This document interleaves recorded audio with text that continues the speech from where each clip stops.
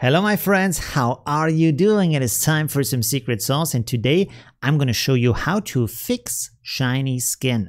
My name is Olivio, I'm a professional designer, and I want to thank all of my patrons who support me and make these videos possible. So of course there's a lot of different reasons for shiny skin. Even if you're a really good photographer and there is makeup and perfect light, your model might just be a little bit stressed, or it's a hot day, or they have to work out in front of the camera. There's a lot of reasons why the skin gets a little bit sweaty, so you have shiny skin. But the good thing is in Affinity Photo, it's super easy to fix. You should watch the full video, by the way, because I show different ways how to fix it and how to make it actually really work for you.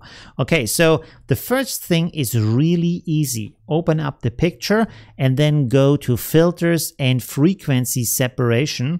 You, of course, want to first select the layer, and then this actually works. Boom, there we go. So on the left side, you can see the high frequencies, which is the smaller details. And on the right side, you can see all the rest, which is the lower frequencies, all the bigger parts, basically. You want to adjust the radius so you can see the picture fairly well on the left side here, and then click on Apply.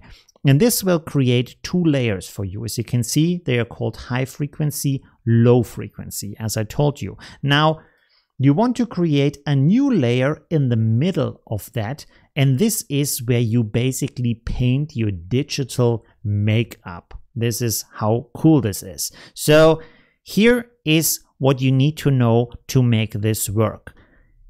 We have a 3D world, but this is a 2D picture. So the way how to understand the shape of the surface is light and shadow. So you need to understand where to pick the colors to actually keep that shape and not just paint on any kind of color that's there. So what we want to do is go over here, click on the upper circle because that's the main color. And then you have here the color picker. Click and drag this over to a medium lit area because we want to fix this nose ridge first, where there's a lot of shiny skin on there. So click, drag, and I want to pick some color up here that is not shiny. So let's go for this area here. And then you can see this, pick the color. You need to click on this again to activate it. And then the next thing we have to think about is our brush, because we're going to paint this in here. So select your brush. I would suggest that you use a normal round brush over here, one of the basic brushes, and then you want to set it up, hardness 0. The opacity, I have it often very low, so I can do multiple strokes to build up the color as I need it. And the size is based on your taste. Don't make it too big, don't make it too small. Okay, so first of all, I'm going to paint in here, and you will see that this will greatly reduce our glare on the nose. But this is not the full effect that we are looking for, because now you can see if I turn this on and off, you will see, if we zoom out a little bit, that the nose is flat on top. This is not a good look. This is not the effect we're looking for.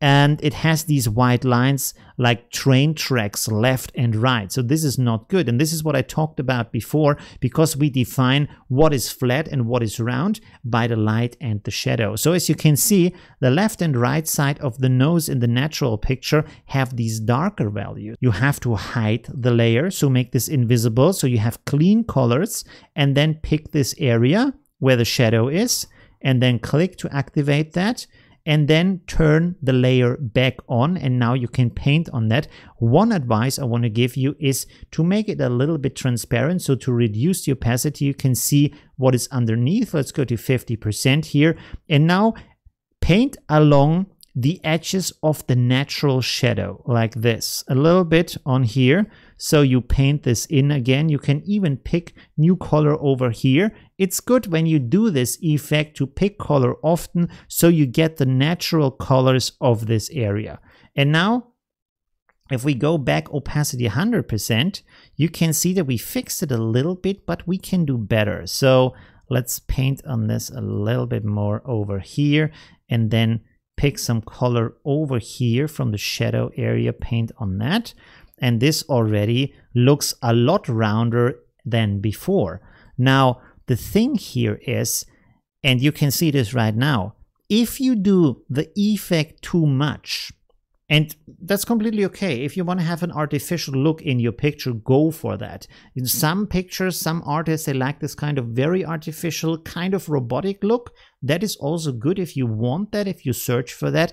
But if you don't want to have that, I would suggest that you reduce the opacity. As you can see here, I can go from no makeup, which is 0% opacity, to the full makeup we applied before. And I would select something in the middle, or maybe a little bit higher, that looks natural. So for example, here, in this case, 62%, you can see we reduced a lot of glare, but there is still a little bit there that looks natural because we need it in there, because this is what gives our eye the understanding, oh, there is the nose. And also another important part here is, from your artistic point of view, you want to make sure that the digital makeup that you apply to the picture fits to the rest of the makeup, the rest of the face of the model. And in this case, you can see the makeup is a little bit of a bronze kind of makeup, so there has to be a little bit of shine in there. That's important, and not everything completely reduced. So this is actually a pretty good look.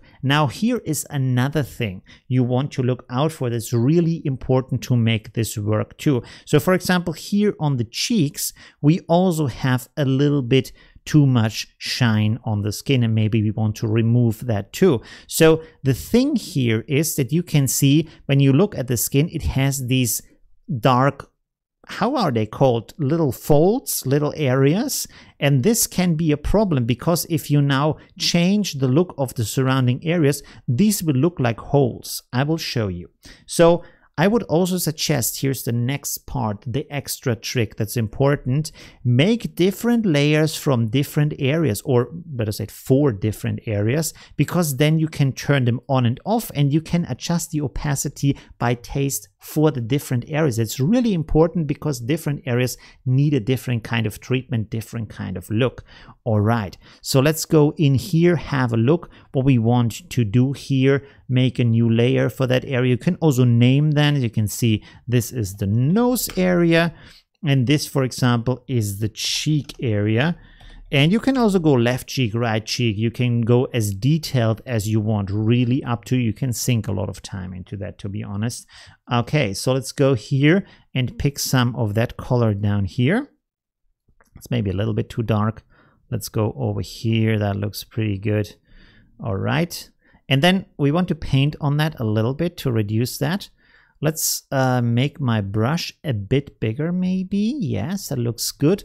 I want to reduce the opacity a bit more, and then I just want to paint on this area a bit more. And you can see immediately how these holes now are springing up, getting really aggressive in their look. Doesn't look good, right? It looks like a little bit like a skin sickness. So that is not a good look. This is not what we want to have. How do you fix this? Well, there's an easy fix, luckily for us. You want to make now another layer on top of the high frequency. So let's make this here, and we can call this cheek dark parts. So we know what this is about. And now you can take actually the same color if you want to, and you want to paint on this. We can also keep the same settings and paint on the areas that are affected, like so. You can see that this reduces the effect, and this might be a little bit too strong because we're not done yet. There's another step we have to take, and that step is that you now go to the blend ranges, and on the left side where it says source layer range, you want to apply this mainly to the dark areas, not to the bright areas. So pull this down here on that area so it's not in the bright areas, and then click to unhook linear and make a point here in the middle. And now you can move that around. You can see this will give you a curve, and here you can really design on your taste what kind of look you want to have, how much of the dark areas, how much of the bright areas you want to effect. And now I can see, if I turn this on and off, that this has a really big impact on how the end result looks. And again, if we zoom out here what we also want to do is to adjust the opacity of both effects. So maybe reduce this a little bit to 75%, and then we can also adjust this a little bit, maybe also to 70, something like that. And by the way, if you have some outlines here, if there's a little bit of problem here, you can do a little bit of a trick to smooth it out a bit. Also, when you paint on it and you have like areas in there that kind of stand out, just go here to layer effects, and then you can go to Gaussian blur a little bit. You have to look at the picture and see how it looks, if the effect is still there, if it's not removed by the blur, and just adapt it a little bit.